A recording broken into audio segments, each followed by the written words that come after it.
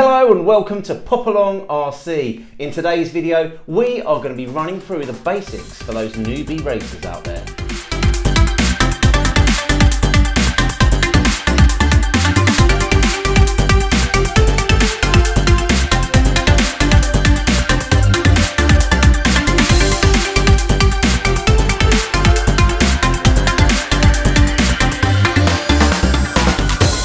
We are talking about RC car racing and a little bit of advice for newbies getting into the hobby. Now, the first thing to remember is it's supposed to be fun. Keep it fun, yeah. It is. And at the point it doesn't become fun, you might not want to do it anymore. So just remember why you're doing it, you know? It's meant to be fun. It is. Now, we have been on the old rostrum many a time and the old red mist has descended on many a racer. The red mist, Carl. What do we do about the red mist? You know, someone comes along, takes you out. What do? You don't shout at the marshals. Yeah. Because you know what? The next race, you're going to be that marshal. So, you've got to be a good marshal, haven't you? Got to be a good marshal. Got to be a good marshal, but please don't shout at the marshals. They're there having fun just like you. Exactly. Another good thing to do if you're just getting into the realms of RC car racing is find your local club. It will be a hub of knowledge. And each club has got their own resident RC guru. Oh yeah. They have. Yeah. Well, they're normally called something like Dave, yeah. Or Frank. Dave or Frank. Dave or Frank. And you've got to find them and you've got to ask them every single question you can imagine because they will have the answer because they are RC gurus. They are, yeah. Every club has got one. They've all got one. All right, the next thing is an obvious one really, car setup. Now, we've got to keep this simple. We get asked lots of questions about car setup, but 75% of your car's ability to get around the track relies on just one thing. Yeah. Tyres. It is tyres. Simply tyres, isn't it? Grip, basically. Yeah. If you can grip that track and get the right set of tyres on the car, you're halfway there. Well, 75% of the way there. Absolutely right. Precise. And who do we ask about tyres when we get to the club, Carl? The local guru. The local guru, yeah. You've got your car and it now sticks to the track like glue because of those amazing tyres that you've been advised by your local guru to get.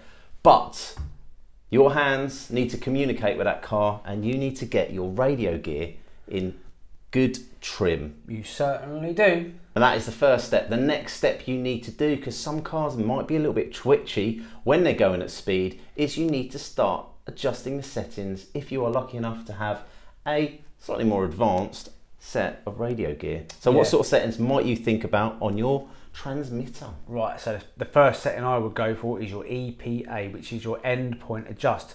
And what that will do is that will make sure your tyres don't go too far in that direction, thus inhibiting or straining the servo. So what's the next thing on the list then? So the next thing, once you've got your car going in a straight line, what I find is the most useful thing on my radio gear is Expo. Ah yes, exponential, yeah. What is exponential? Well, if you are driving down the track at super fast speed in a straight line and you turn the steering a little bit, you want the car not to twitch too much. So what you can do is dial down the steering so that in a straight line it makes very small movements, but once you get to the turn and you turn it, it really does cut into the turn. Absolutely. And there's lots of graphs and there's lots of information about Expo out there. Yeah, it makes it less twitchy.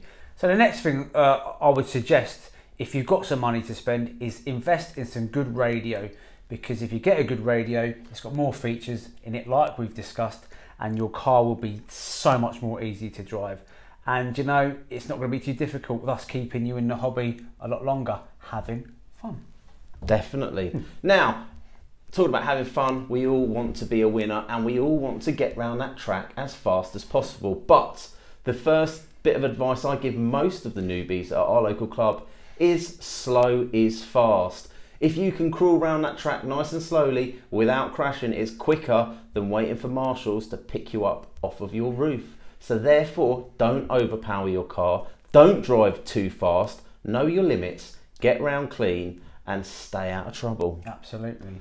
Speaking of slow cars though, boss, they do get in our way, don't they? Ah, yeah, that's another thing. So sometimes you might have somebody quicker than you behind you.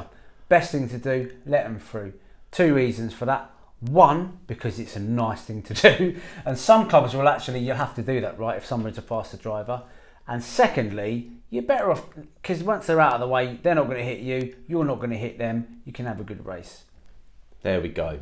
And that comes on to race etiquette, doesn't it? Yep. So if you do take somebody out, it is good race etiquette to stop and wait for them to get put back on their wheels before carrying on with your race, especially if the two of you are racing for position at the time. Absolutely, yeah. So the next thing is don't get too gung-ho about blinging your car up, because more often than not, it is what it is, bling. Yeah, don't serve any purpose just to look nice. You're probably better off keeping the plastic bits and pieces you got on there, because plastic tends to flex, whereas metal tends to bend. And if it bends halfway through a race, your car ain't going to handle so well. Racing is about you and your car on the track. But at the end of the night, you're all there together, and it's important that you help out and lend a hand. Absolutely. Most of these clubs run not for profit. It's normally people who have done a hard day's work, and then, you know, they love racing, so they normally set the club up, don't they? And they get there before the racers do, and they set the computer up, the time and stuff, and they put all the carpets out. Pitch in where you can. Help out where you can. It's a team effort. Yeah, so if you don't know how to roll a carpet, like you, I can roll a carpet. If you can't roll a carpet, you might want to pick up the gaffer tape off the carpet and put the old tubes away. Exactly. Just do something. Stick around till the end if you can and help out. Pack away the tables and chairs in the pits. Do what you can to help out. Absolutely. But I'm going to have to come back to the beginning. Most importantly, guys, have fun. If you're not having fun, you're doing something wrong. Exactly. Anyway, I hope you've enjoyed that video and it's been informative. We do try and help, don't we? We try. And help, yeah. Correct. But if you see us in the pits and you've got any questions, do come over and ask. We're always happy to help. Yeah.